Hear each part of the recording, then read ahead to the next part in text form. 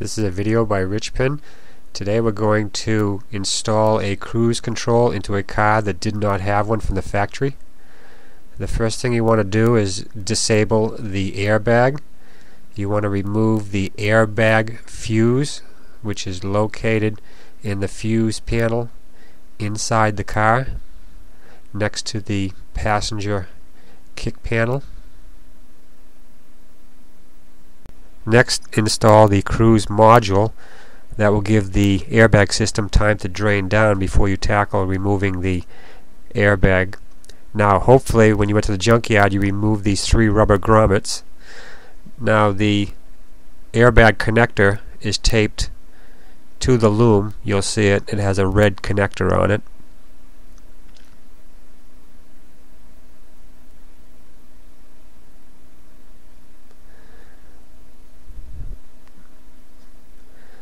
Just position the module through the rubber grommets.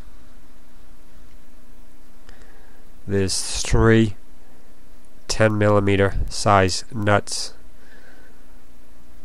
that hold the module on.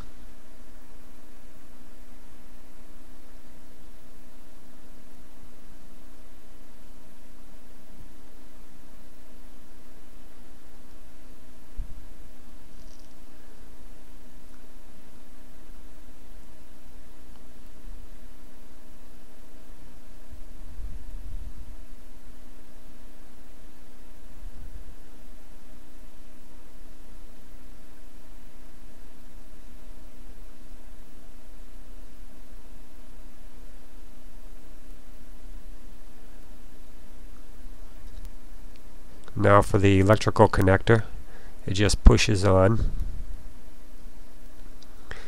Now the connector for the gas pedal just pushes right into a slot that's in the pedal arm, and it clips right in.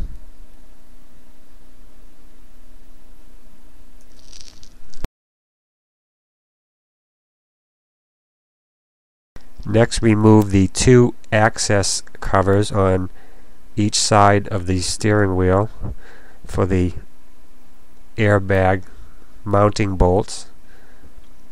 They're 8mm head size bolts. Remove both of those.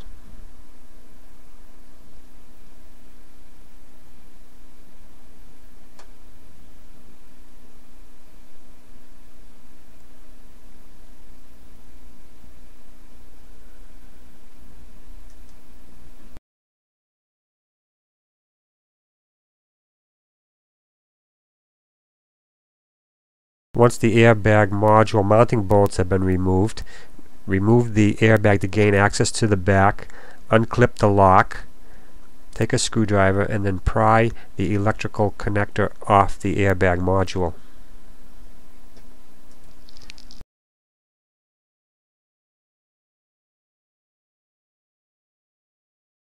The last thing to do is to make a cutout in the steering wheel cover. Now what I've done here is made a template from the donor car in the junkyard, transferred that over to this car that didn't have the cutout.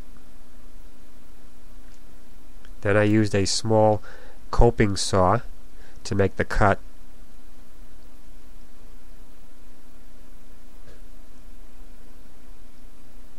Now when you mount the switch, you'll find the electrical connector for the switch is taped to the wires underneath the steering wheel. Clip that into the switch. It can only go in one way. Then you'll find that there are 2 pre-tapped holes in the steering wheel. Hopefully you remove the 2 Phillips head screws from the donor car. Then it's just a matter of installing the switch with the screws.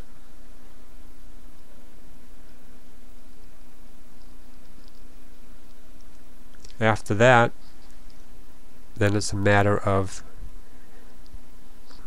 putting the airbag on. and hopefully the system works.